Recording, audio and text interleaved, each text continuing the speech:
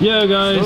So, we have just finished climbing on the con wall in probably a previous video to this video, who knows. So 2 videos ago, the one that I shot with these 2 dream boats, we asked at the end for a bunch of questions. We thought it'd be way nicer to answer them in person right now.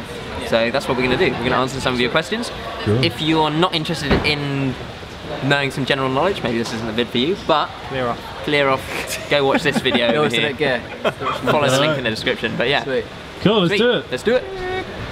This first comment we're going to turn into like probably a whole tutorial video. Jakey, do you want to read out the question? Who's it from? It's from Laurence Alchemedi. I apologise for that pronunciation. I don't know. There's so many jargon videos out there, but they're mostly about holds. Maybe include moves as well. Moon kick, bump, dead point, deep lock, cross, match. We'll do a terminology video soon. Yeah, terminology, different climbing moves. Maybe how to do some of those moves as well. So it's coming up. Yeah. So this one's from Emma Jackson. She says that she's found her new favourite climbing channel. Thanks, Emma. Oh, thanks, yeah, Emma. boy. Yeah. Question: what kind of training do you do? I feel like Joe. I don't really train. I've never done much training other than like climbing on the 45-degree board. Yeah. I think if I do any training, it's like mostly revolves around core. So I do a lot of leg raises on the bar. Work on front levers and things like muscle ups and stuff. I mean, I feel like it should be stated that all 3 of these dudes work at the wall, climb here every day. Jake literally has to climb for his job. Yeah. And Joe probably climbs a lot on his breaks while he's working it anyway. So yeah, it's just like a lot of climbing, especially if you're operating kind of below the V8 mark. Oh God, that's a lot of people. That's like 90% of people.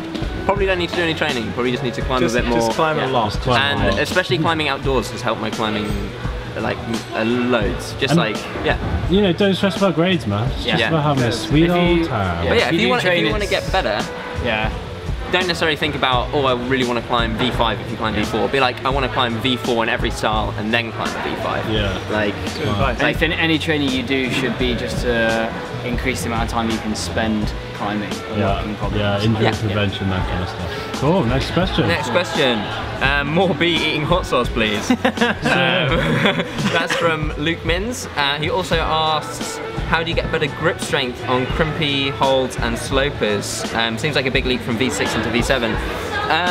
Yeah, I think once you stop, like V5 to V6 is quite a big leap, and then again 6 to 7 is another big leap. I think again it comes down to just climbing those holds more, like just pick them and work on them. If you suck at them, do them more. Yeah, for sure. And when it comes to climbing hard problems, don't try and do the whole block. If there's moves you can do on it, skip the moves you can do. Just fall off that one move you can't do over and over and over again until you can do it. And if you really can't do it, then go try something else similar, come back to it in a couple of weeks or whatever.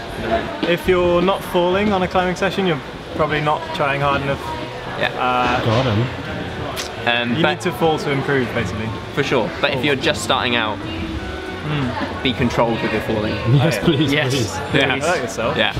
About the hot sauce, we've done it a lot, so we've given it a little bit of a break. Yeah, we're giving hot sauce a break at the minute. But we just did on Eric's channel, so hopefully that'll keep you guys entertained for a bit. We've got some more punishment ideas coming up. One involving my skill of archery. Oh my god. So we'll see how that goes. It's not gonna happen. Matt Gordon also wants to know when the next hot sauce challenge is. Dude, they really want our assholes Nick to bleed. I already replied to this one. It was, why is Joe wearing women's high angles instead of men's? I have slimmer feet. Yeah. They're technically not. They say they're women's, but they're just like a low volume version of the shoe. For some reason, 510 decided to gender it. If they could change that, that'd be great. Societal norm. I've just got a new comment literally came in an hour ago. It says, Jake reminds me of soggy cornflakes. What does that mean? Charles Bray, what does that mean? Please elaborate. Yeah. Soggy cornflakes. I'm not even sure if you should be insulted or not. I think I am. Charles.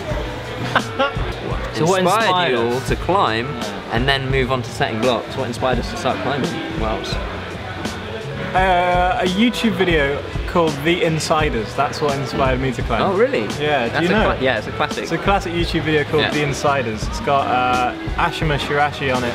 She's like 8 in that video or something. Yeah, and it's got, is it Paul Robinson as well? Paul Robinson and Sasha DeJulian. Yeah. It's very, very cool. What Go inspired and me watch to that. start climbing? My dad took me on a holiday hiking in the mountains, and then I got pretty psyched on it after that. Cool. Yeah, and the first climbing wall I ever went to was just top ropes, and it was just, it was a brick wall with just grips bolted onto it, and I probably spent the first like year and a half of my climbing life just going top roping on a brick wall with holes bolted into it. Old school. Yeah. There was a climbing wall at uni, and they offered like a free taster session, and then that was it. Just one session. Yeah, dude. Yeah. Why the Kicks shirt? Next shirt. Why the Knicks shirt? Is it because it matched with your hat? This is to you, Jake. I'm a basketball fan, and the Knicks used to be good. It's an old shirt. They're terrible now. Apparently also you need to chill out with your handsomeness. Oh, thanks. Who's it? This is from Pedroon with two, okay. with 2 zeros. Thanks, Pedro. Do you do training, weight or cardio? Nah, I don't. I should do cardio, don't do cardio. Weight, like sometimes, very rarely with a weight vest, but not often. Yeah, wouldn't really recommend weight vests that much. They're overkill. Like, running for base level fitness is kind of essential. I don't do it, but you should do. You should It's essential, but I it's don't essential. do it. Like, these are all things that we should be doing if we wanted to be getting better, but we're not committed. We're not committed like planners. Oh, what's this question? I don't know. How do you schedule climbing versus training versus rest days? I normally go for just the 1 day on, 1 day off option. Yeah, 2 days on, 1 day off.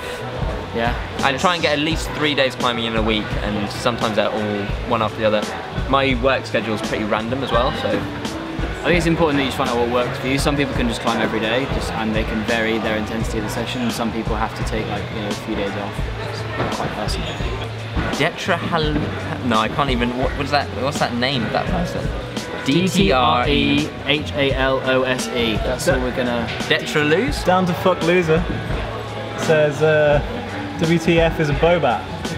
Yeah, I think it's some kind of like some kind of ancient Ancient brown cyclops, isn't it? beast. Yeah. An ancient, Mythical.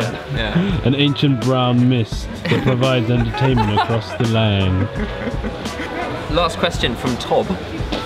Tob says, just got hold. Like Toby. Tob, yeah, it's probably Tob. It's up to but- Did you say top? Yeah, Tob. Yeah, I know it's Tob, but come on, it's Tob, isn't it? It's Tob. Tob wants to know. So he's just got a hole in his first pair of climbing shoes in 6 months in the right big toe. What should I avoid? If you Right, big climb toe. often in any pair of shoes indoor, you will, in 6 months you will probably have a hole. Yeah, in for your sure. shoes. I normally get through a pair of shoes in about 6 months. I know people get through them in about 2 months.